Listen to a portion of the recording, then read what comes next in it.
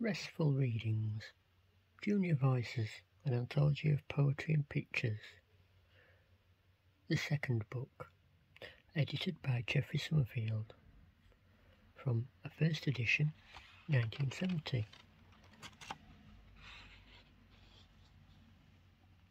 In a sailplane, still as a bird transfixed in flight, we shiver and flow into leagues of light, rising and turning without a sound as summer lifts us off the ground. The sky's deep bell of glass rings down. We slip in a sea that cannot drown. We kick the wide horizon's blue like a cluttering hoop from round our shoes. This easy plane so quietly speaks like a tree.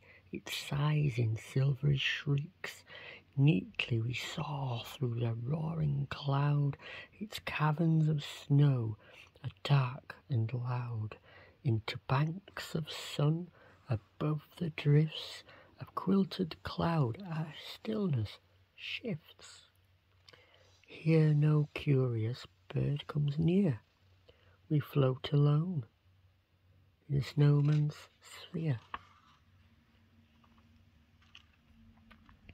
Higher than the spires, where breath is rare, we beat the shires of racing air. Up the cliff of sheer no place, we swarm a rope that swings on space. Breezed by a star's protracted stare, we watch the earth drop out of air. Red stars of light burn on the round of land. Street constellations strew the ground.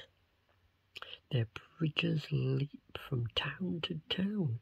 Into light and dusk we circle down. Still as a bird transfixed in flight, we come to nest in the field of night.